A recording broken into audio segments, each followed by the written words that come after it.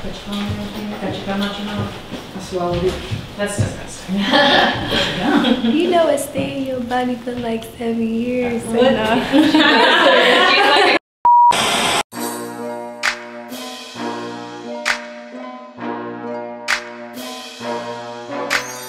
What up though, y'all? This is your girl AreyMarie. You can follow me on Instagram, AR3YMARIE. And I'm from Detroit, Michigan. Okay.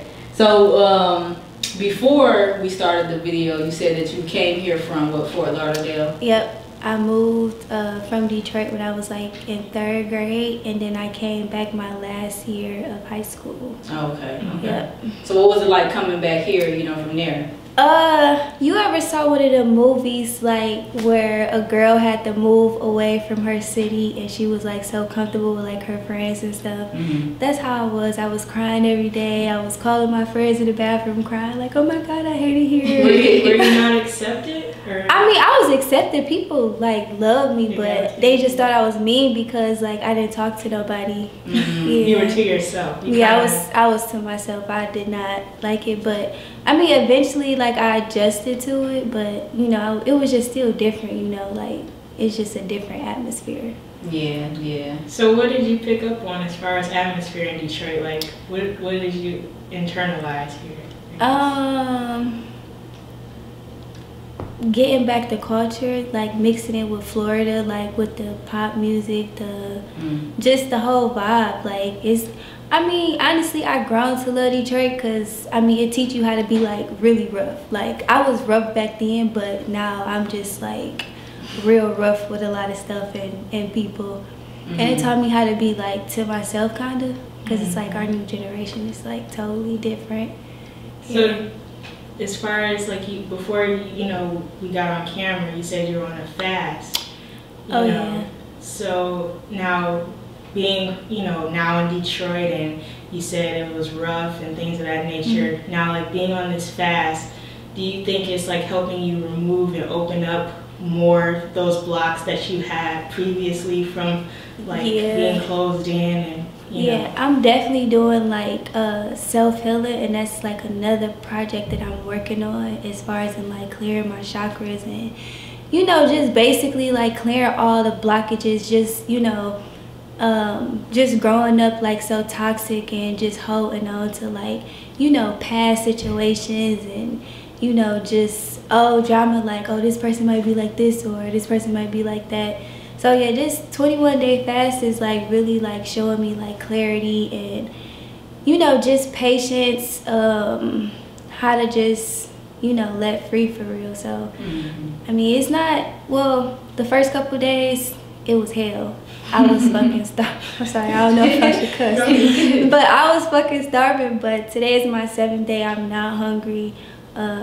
Sometimes I feel kind of, you know, weak. But I mean, it's just all worth it. You know what I'm saying? Like you get spiritual clarity. Like, you know, you just feel great. You know, I always wanted to feel like 100% like just great. Like, just like with everything, I don't want to think about negative things. I just want to let all that go in the past, and, you know, just meditating, like it brought me to this fast. So, you know, when you call, you just gotta go for it. Yeah. So all you're drinking, like all you're not eating anything but just drinking water for 21 days? Yep. Okay, yeah, that sound hard. That sound hard. Like we tried to do a fasting back in January. Well, not even necessarily fasting, just drinking more water. Right. And we couldn't even do that. So I can't even imagine like just only drinking water. Yeah, it's definitely discipline, but when you know you want to change, you know, everybody, you know, grow up different and, you know, go through certain situations differently. So like, I just know, I'm just like, fuck it, I'm gonna do it. I gotta get past all my fears, and I just gotta go for it because, like I said, like, everybody different, but when you call to do something, like, you know, whoever you praise, they'll get you through it. Absolutely. So, yeah. So social media, so you're also taking a break from social media as well right now. Yep. So how's that going? Because I know in this day and age, like, social media is everything. You wake up to it, go to sleep to it. See, that's another thing. Like, I was never really like the social media type until like when I was 18, I got into comedian, you know, with a comedian, Iowa, whatever. And after that, it just went skyrocket. And people didn't even know that I wasn't even a singer. Like, I sung, but I didn't do music until 2016. So it's like, you know, people expect you or put you like on some platform and expect you to be a certain way, and to be like, okay, do you even know me? Like, do you even know that, like, I really haven't been doing music? I love music. And you know, it's just, you don't want to just jump out there and put yourself out there, you know what I'm saying? You want to get to know yourself, because it's like the music that people listen to that change the way they think, change the way they act. And it's like, when I do really put my music out here, like, I want to you know, just put great messages out here. Like, it's gonna be fun, you know what I'm saying? I'm not boring, you know, as you know, but at the same time, I can't write music off of hurt and have women, you know, degrading themselves and, you know, wanting to go, you know, fucking 100 niggas because they got hurt. Like, I want to let them know that you can self-heal from it. You know, it's just ways of doing it. So social media, it never been a really big issue for me to be off of it. It was just that I was putting pressure on myself, because I'm like, well, everybody expect me to just be on there all the time, and it was just driving me crazy. But it's like, that's what's like mentally like fucking up our generation, is they feel like they have to be on it to like prove something. It's like, you know, I'm living good and I don't have to prove that to nobody, you know, and I just want everybody else to feel that way. Right. Yeah, so. And plus, you know, your real fans, the people that really support you, no matter how long you gone, when you come back, they gonna still be there. Yeah. They gonna still be there. They will. Yeah. So you said that you started singing in 2016. So what kind of, well, not started singing, but really just putting music out there and recording. So what made you start doing that then? Well, I have like, well, she know my real sister, but you know, blood could make us any, you know, closer or whatever. She was like, oh my God, get in the studio. You know, I met her at Home Depot. I was working at Home Depot and McDonald's back then, before all this social media stuff. And she just loved my hustle, so she paid for my first studio session. I had recorded this song on Fleek that I am bringing back out. Well, actually doing a video for it. So yeah, like, she just really pushed me to like get in that studio. I met a DJ at Airtime. And me as an artist, I'm like, okay, like, play my song. He played my song. He was also a producer. We made Boyfriend. That actually got liked by Snoop. But, you know, just being, if I would have did it the smarter way, I know that it would have been, you know, more than what a like, you know. So, yeah. Okay. So, you've kind of been MIA a little bit. So, is there something that you're working on behind the scenes, or are you just taking a break solely, you know, from a lot of different I'm not actually taking a break from music, because I have been writing and working on my self-healing project. And also I just dropped a promo for my I Believe. So that will be coming out before my project. I did a whole march for it with the kids, and, you know, a couple family members came. So yeah, like, that will be dropping soon in due time. You know, I just been, you know, meditating all the time, and I don't want to drop it, and then it's just like, all right.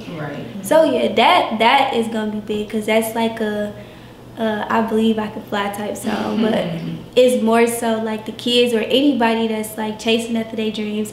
I mean, I can say the hook, I ain't got no time to sleep, I gotta chase my dreams, I gotta go hard, because I believe. And it's basically like during the video, it's just showing like flashes of like what people go through on a regular day basis. You got the kids marching for like greatness. So that will be dropping, you know, very soon. You know, not only are you a good singer, but you're also a good dancer as well. You know, like when you do like your shows and stuff like that. Who's on the same track? I was like, well, let's get I can't wait to get back into that. Yeah, you cool. I was watching your videos like, hey! Because like, put a lot of power into it, and it makes people like really look like, all right, you know, feel like you about to get up there and start dancing too. You feel the energy and everything. Even when you sing and stuff, you know, you good vibes. Even your presence today, that's why I'm like, thank you. Good vibes. I will be turning back to, I don't know if you ever heard, but her name is Tiffany. She's an instructor for Body Shop Experts. That's who I actually really start dancing with. So once my fast is over, I will be, you know, posting videos of just getting back dancing and just, you know, going hard, you know, getting my weight back up, of course, but just going hard with the dancing like how I was before. It's just, you know, everything is a process. Right. So have you always been dancing and singing at the same time, or one became before the other? I mean, when I was in Florida, like I was in the majorette, and then I was in track and cheerleading, so I was more like an athlete than anything.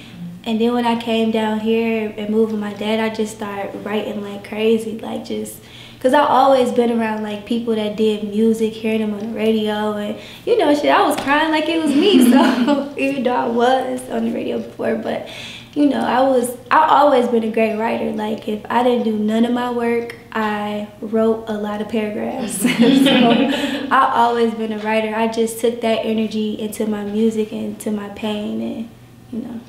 Okay.